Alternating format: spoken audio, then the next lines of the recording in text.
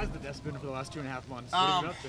Look, we've been working. It's been a really challenging offseason. You guys have heard me in various forums. I mean, without a CBA, you don't know how much money you have. When you're not sure of some of the internal things to that, like what qualifies as a TAM contract and what doesn't, it's difficult truly to sign players without knowing, because until you know for sure how to class that one style of contract that has knock-on effects across our roster, because it impacts potentially 6, 7, 8 players.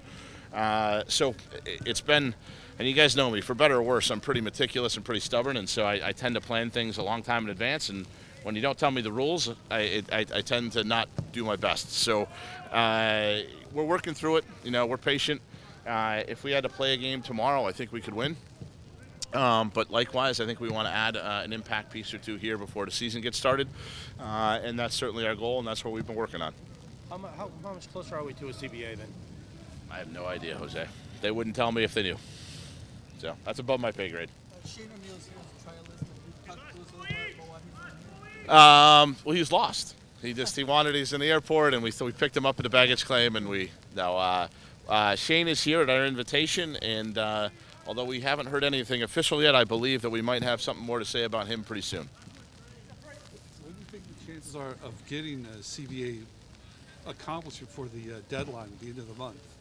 Truly no idea. I wish I had more substance and stuff, guys, but the way this works is that gets negotiated league to players union, and truly they don't share information with us. And then, look, there's good reason for it, because there's no way they're going to get the same story out to all 26 teams, however many we have right now, and it would all be interpreted differently by all 26. And so it's just, I've been through 2 of these before, and the third time through, it's just one of those, man, you got to make your peace with it. They'll tell us when they tell us, and when they tell us, then we'll jump in and do everything we can. And look, in the meantime, it's you wind up as a GM doing more work, because you have to have a plan A, a plan B, and a plan C. Now, you may not be able to execute any of them, so I understand why you guys come here and be like, what have you been doing? There's only one center back on the roster. But as soon as we get that direction, those things, we'll move as fast as we can. And in the meantime, there are some things we can do, so I want to stress that. And we are working on 1 or 2 impact pieces, hopefully sooner than later, in terms of getting them in before the season. How many different scenarios have you run through about what the structure might end up looking like? Honestly, endless. I mean, to the point where I've really annoyed our Ravi Ramenani, our data analyst, our cap guy. And he sat me down and said, look, you can throw out 16 hypotheticals, but what I'm going to give you at the end is nonsense, because once you assume more than 2 or 3 things, you're just going to be you're speculating on speculation, and it gets, again, just gets really challenging. And I know I sound like a broken record, so again, it's not lost on me. I wish I had something different to tell you, but I would say this. We built that team up to last year, right? And we really didn't have to do a whole lot, right? I think Jeremiah here? No, yeah, there he is. I think Jeremiah complimented my Executive of the Year award by saying, well, you didn't really do anything this year, so I'm not sure why they gave it to you. And I took it as honestly as I could, and teasing Jeremiah, obviously. But the point was that team was pretty baked. It was not mean, come on. We were mature. I said we were mature, right? I said all our chips are in the middle. We were pushed, like we were ready to go. We were rocking and rolling, and we were. And this year, Brad Smith's probably not coming back. Kim Kehee's probably not coming back. Roman Torres isn't coming back. Victor Rodriguez probably isn't coming back. So, we just have some natural turnover, and that happens. And a lot of times, what I would tell you is, I've had the good fortune to win a couple of these before, and that off season after you win is always the roughest offseason, because everyone gets recruited, right? Understandably and correctly, everyone's like, oh, you have a really good team. We want your players. And so players get other opportunities. And so we have to always work through that. And if you combine that with not having a CBA, that's been really tough. But likewise, what we really don't want to do is we don't want to screw this group up. The core guys who are here are still really good. If you put a starting lineup out tomorrow with just the guys who are here, we would still win a ton of games. And that's really what we've been cognizant of these guys are the defending champs, and they've been to 3 of the last 4 finals. We're good.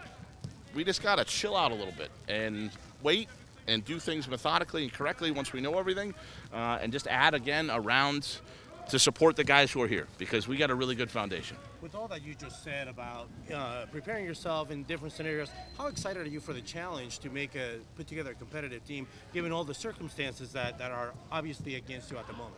Yeah, look, it is fun, right? Champions Leagues are on the corner. Now, Champions Leagues are on the corner, and the good news is we don't play until, I think, February 20th. So we got some time. And Olympia's tough, especially that first leg away. That'll be really tough. But that's what we want to win, right? We want to start off the year, and we want to try to win Champions League. And we said that, since the parade. So that's a big deal to us, and that's why I say, hey, I'd love to get 1 or 2 impact pieces in now, before the season, so they can help us in Champions League. And that has impacted how we've approached the season. And hopefully we're going to be able to pull that off. So regardless of the CBA, then you'll be able to close a deal if the deal was to get done and finalized. Yeah. I mean, we're trying. We're out there in the marketplace, and we're doing what we can, and we're pursuing, as I said, some guys who will be impactful guys. So we'll see if we can get something done. We've talked a lot about how you use the draft and your feelings on the draft, but you did get a few guys in the draft. How do you feel about the class, and what are those guys that you added that you see can bring to here in Scotland?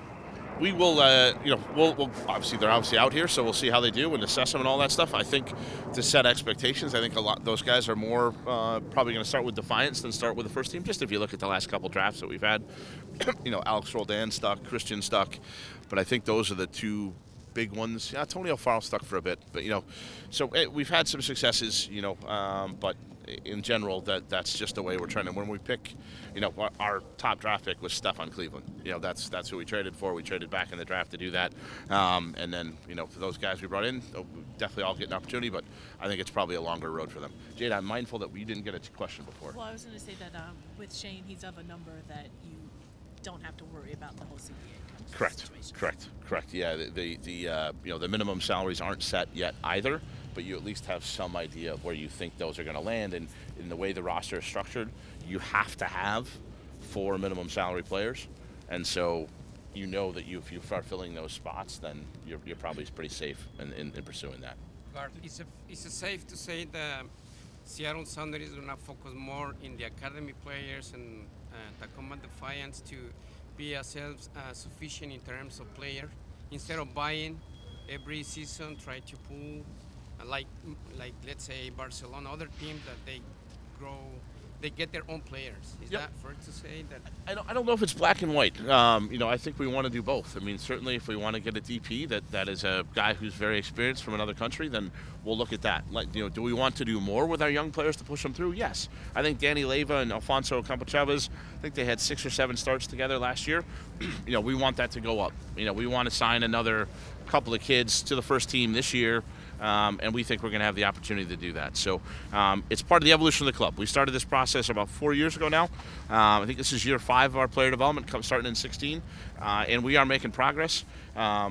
And I think everybody's on board with how it's going to work. But right now, look, our best young players are 17 years old, and all over the world, that's about when they start to break in. And again, we'll be patient and we'll try to do it in a way that's sustainable. But certainly, that is a big part of our future.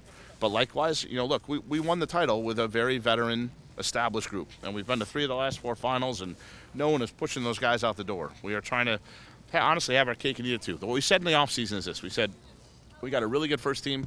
We got really good player development. Literally won the GA Cup, only American team to have done that. Won the national title. We're just as good down here as we're up here. And now our challenge for the next couple of years is let's link those trains. And if we can link those trains, or we can get them pulling together, now we can really be dynamic. Now we can take it to the next level. About 4 years ago, the only academy player practicing with the first team in preseason was Ezreal Gonzalez. Now there are about 24 between the academy and Defiance players here. What's that kind of a symbol of how the organization has integrated those 3 steps across it? Well, most importantly, it's because I've done nothing in the offseason. Let's not lose sight of that, Dave. But given the total lack of first-team players, we have been able to take this opportunity to bring some of the young guys in. On a more serious note, though, no, look, we're really excited. And to your point, it's not just those 2 kids, Danny and Fonz, that we're excited about. We're excited about, at least half a dozen, maybe more than that, of those kids. And I think there are kids in our group on that field today that are going to be signed to the Sounders by opening day. I'm not going to guarantee that. It's up to them. They have to come prove it against the men. But Danny Leyva did last year. There's no reason somebody can't do it again. And every year as we kind of tick over, we're hopefully going to have more and more involvement, inclusion, and this is going to become normalized in terms of what we do. You had some changes on your technical and coaching staff. I guess John Hutchinson's out here. Any other changes that? Can you explain what his position is and then what other changes there's been? Technically, John is here. I don't want to deny that he's here. He is visiting. He is not employed by the Sounders. If we were to figure something out down the road, then we'll be able to address that at that time. But obviously, John's a friend of the franchise. He's, for those of you guys who don't remember, he was the Defiance coach a couple of years ago. He's coaching in Australia. So, he is a friend of the franchise, and he's here visiting right now. Any other changes, like Damian Roden's replacement, those kind of things? Well, we're working on it. We've had one or two guys in, even just in the off season. So we're looking through candidates, and we're trying to find solutions there. We have the luxury that we have Sean Muldoon, who's just done an amazing job. Going back even to 2017, stepping in for Dave Tenney when Dave Tenney went to the Magic, and now stepping in for Damian in the interim. So we have depth in that position, and we probably have asked more of Sean than we should. But we're trying to get him some help as soon as possible. What was the thought about behind going to Mexico City for part of camp? Altitude and familiarity with that level of opponent. So one of the big strengths of that camp is, particularly through Gonzalo Pineda's contacts, former Mexican international, we can go get some really, really good games in terms of that opposition, that style of play to prepare us for who we might face in Champions League. Combine that with altitude stuff where you get a little bit of extra emphasis in preseason. I think that's what pushed us that direction.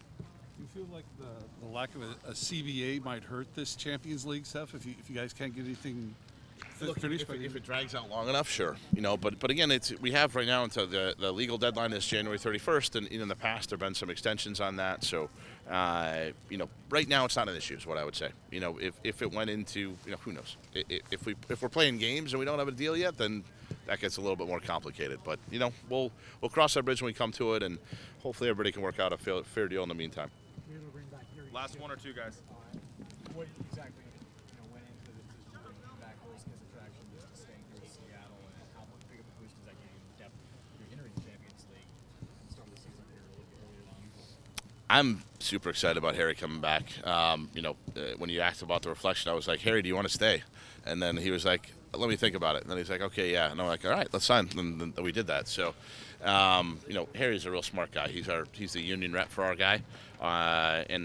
He wanted to reflect. Because he was a guy that contributed a ton during our season, got us to that number 2 seed, and then obviously played a little bit less in the playoffs than he was used to. So, there will always be a role for Harry. And, this is the other theme for this year that maybe I address now as a macro. I think we played 39 games last year, 1 Open Cup, 4 playoff, 34 league.